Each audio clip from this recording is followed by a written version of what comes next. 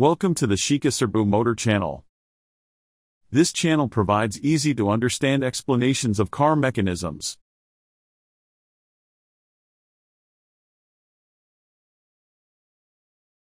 Pumping loss and engine brake are the same phenomenon. During acceleration or cruising, it is referred to as pumping loss because it generates energy in a negative direction relative to engine operation. During deceleration, this negative energy slows down the vehicle, which is why it is referred to as engine brake.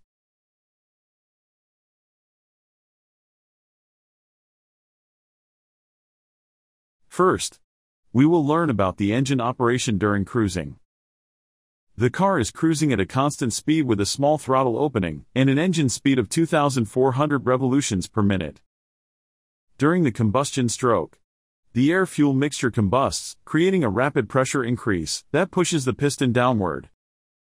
This force is converted into rotational motion by the connecting rod and crankshaft, providing the power to move the car forward.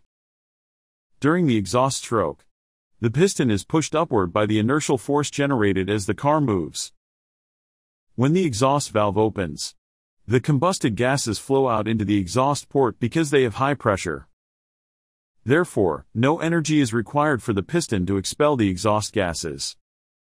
During the intake stroke, the piston is moved downward due to the car's inertia. The throttle valve is slightly open, and the air passage is narrow. The engine performs the work of drawing a large amount of air into the cylinder through this narrow passage.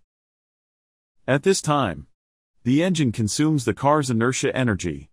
This energy consumption is referred to as pumping loss.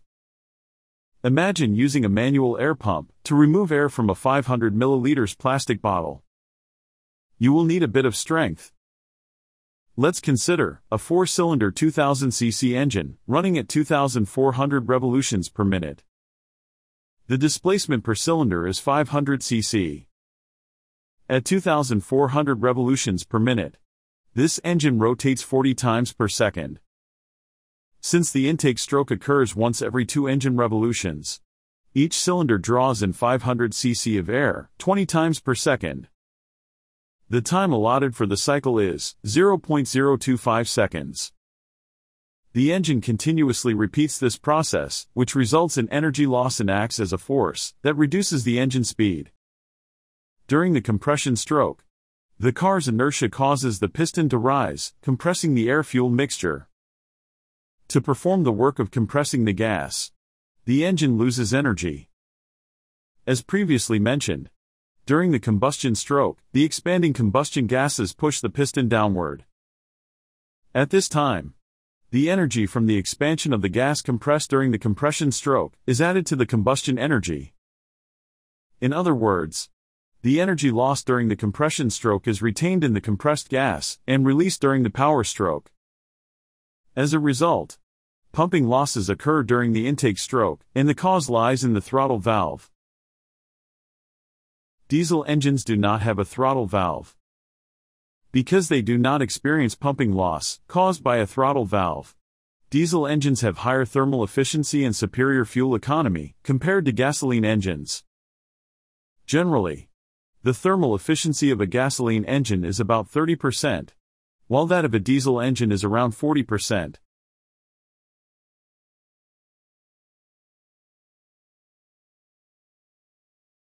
When the driver releases the accelerator pedal during deceleration, the throttle valve fully closes. Since no fuel is injected and combustion does not occur during the combustion stroke, no driving force is generated. In each stroke, the piston is moved up and down by the car's inertia.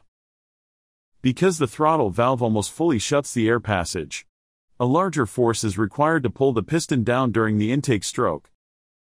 Since this force takes away the car's inertia, the car slows down. This effect is referred to as engine brake. When strong engine braking is needed, the driver downshifts to increase the engine speed. For example, if the engine speed reaches 3,600 revolutions per minute due to downshifting, the engine must intake the same amount of air in 2/3 of the time, compared to when it is at 2,400 revolutions per minute. In other words, since 1.5 times more energy is required than at 2,400 revolutions per minute. Greater deceleration can be achieved. Since diesel engines do not have a throttle valve, their engine braking effect is weaker. However, since the intake and exhaust valves narrow the airflow path, engine braking is not entirely absent. When driving on a long downhill slope, a gasoline engine vehicle may generate sufficient engine braking effect with a one-step downshift, whereas a diesel engine vehicle might require 2 steps downshifts. In downsized turbocharged engines, control is implemented to keep the throttle valve open, even when the accelerator pedal is released, in order to reduce turbo lag. For this reason, the engine braking effect is often weak, similar to that of a diesel engine.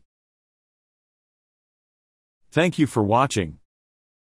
If you enjoyed this video, please consider subscribing to the channel. We'll see you in the next video.